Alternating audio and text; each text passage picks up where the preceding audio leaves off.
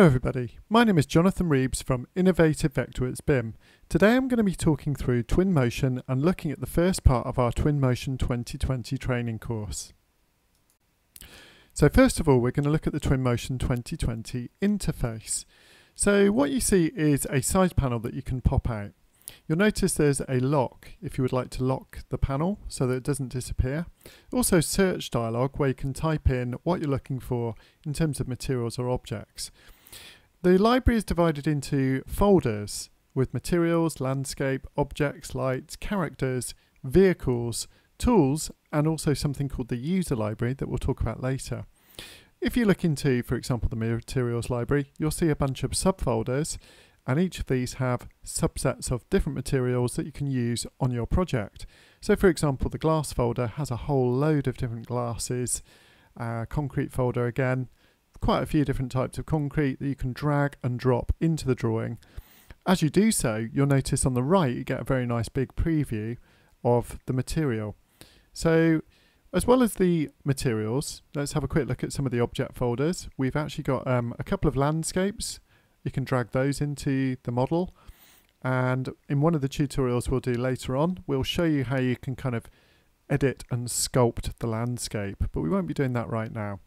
So basically you can sculpt and paint the terrain with tools down here. Let's go back and have a quick look at things like the trees. One of the real strong points of Twinmotion is the soft landscaping, the plants and the trees. As you hover over, you get a preview of the different types of tree, or should we say the different sizes of trees. So for example, you just drag and drop and that appears in the drawing, and they're pretty realistic. We've also got a really good library of plants.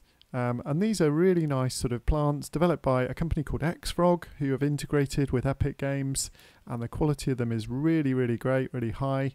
There's also some really nice rocks and things like that you can drag into the drawing, just to add a bit of realism to the external sort of context for your projects and your model.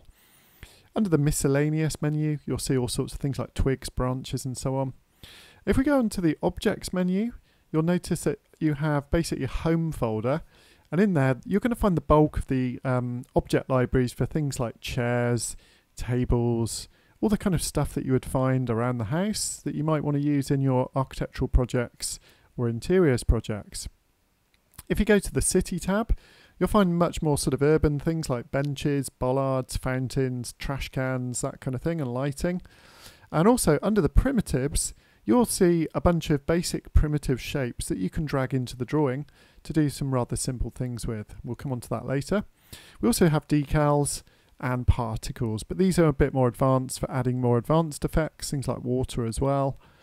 And yeah, the sounds, they're great when you're doing sort of virtual walkthroughs and tours. Under the lighting menu, you'll find a whole bunch of different types of lighting, all the usual suspects like point lights, area lights and IES lights. And one of my favourites is the characters. This is something that's really hard to achieve in other software. Twinmotion has a really good library of both animated and also posed people. So you can basically drag these into the drawing and they'll kind of like start to react with movement, and you can turn them around, spin them around and so on, and create quite a lot of life. We'll see how that works later when we kind of get onto that part of the tutorial. So we've also got a really good library of vehicles. Some nice up-to-date modern cars. They look great with the different colours of paint. You can easily adjust the different colours as well. And if you look into the tools, there's a couple of nice new tools, as well as sections and reflection probes. We've also got the new notes tool and a new measuring tool that was introduced. Actually, the new notes tool was introduced just in 2020. So we'll have a look at those a bit later on as well. Finally, under the user library, at the moment there's nothing in there because this is a fresh install of Twinmotion, but we will show you how to make your own custom objects and put them into the user library. Fantastic. So if we go to the right hand side of the screen and click on the arrow, we can pop out the kind of the manager or the organizational tab. And in here, basically you have a little icon like an eye next to, for example, the box, the object. And what you can do with those is you can kind of turn them on and off. You can also right click and create some extra things like new containers and groups and so on. Down at the bottom, if you pop up the tab from statistics, transform, BIM information and phasing, just click on the little arrow. You can kind of go through the different options there And you can kind of like use that to not only transform the model, but also things like look at statistics, see if your computer's behaving well or performing well with the demands of Twinmotion, and you can set the different levels of quality and so on as well. So I hope that takes you through a bit of the basics of the interface. One really important thing is to have a quick look through the menu items, and as well as going into the preferences. Now there's not a huge amount here, but you will notice, particularly if you go to the quality setup, this is quite an important aspect. So depending on the kind of PC or Mac you have with the kind of graphics card capability, one of the probably the best things to do is click on automatic setup, and that will set you up depending on what graphics card you have and the size of the model for different levels of performance. Now there are two types of interface. There's a dark one and a light one. I have to say I much prefer the dark one. Try out the light one if you dare. But basically, yeah, we've got these sort of different elements down at the bottom. This is called the dock, and you see different tools for different sort of contexts down on the dock there. So for example, on the landscape, when you click onto the landscape, not only can you paint the terrain, but sculpt it. As I say, we'll probably come back and do that in more detail in a whole new video. Finally, down on the dock, we have the import tab. Now the import tab is very important. This is how you access and import your models from all your different types of CAD system. For example, ArchiCAD, Revit, Vectorworks, or even SketchUp as well. Now on the second one, the urban tab, you can generate paths, you can paint the vegetation, and there's a new vegetation scatter tool we'll talk about later on as well. Under the next tab, we have basically location, weather, and so on. And then finally, we've got the media tab. This is how you create the images, panoramas, and videos. Also a new feature called Presenter, which is absolutely fantastic. I'd like to look at that later with you. Finally, when you're ready and you've created some images or videos, you can go to the Export tab, and you can essentially load in the different elements that you would like to export. Okay, so when you first load up Twinmotion, you will notice that it often pops up with a really helpful dialogue. Now this is great in that it immediately teaches you how to kind of access the keyboard shortcuts. So basically, we've got the WASD key, also known as WASD. And these are traditional gaming keys that most people, if they've done any gaming, will know instinctively. So we can use these to navigate around. You can also use the arrow keys if you prefer. We've also got Q and E, which are up and down, and also the other arrow keys here. Now here you can see we've got the different ways to orbit. So the middle button will pan the drawing. I'll show you that in a moment. If we do shift in the middle button, we get orbit. And right click will enable us to spin our sort of head around and move the view itself. Now you can actually change these shortcuts a little bit so that they act like different software. So if you're really used to say SketchUp, then you can right click on here and you can actually basically set those up for different softwares. So I recommend probably keeping it on the Twinmotion settings for now, unless you're a really avid SketchUp user. So we'll kind of suppress that dialog. Twinmotion is going to now start up. So I'm just going to open up this materials room demo file. This will take a few minutes to load in, and then we'll have a look at navigating around and the keyboard shortcuts required. Okay, so here we can see the demo file that ships with Twinmotion, and this is something perhaps we'll have a little play with later on in the course. So basically, let's start off by right-clicking, and we can kind of pan the view around. Now, at the moment, I'm experiencing a little bit of what I call lag on my computer, and that's probably because I'm in the highest level of quality. And I've only got a MacBook Pro I'm working on at the moment. Later on, I'll jump onto the PC with a better graphics card.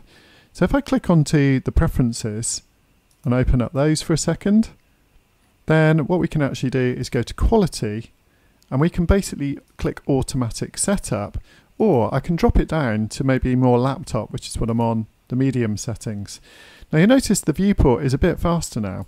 So basically the quality is a little bit reduced, like the shadow quality and so on.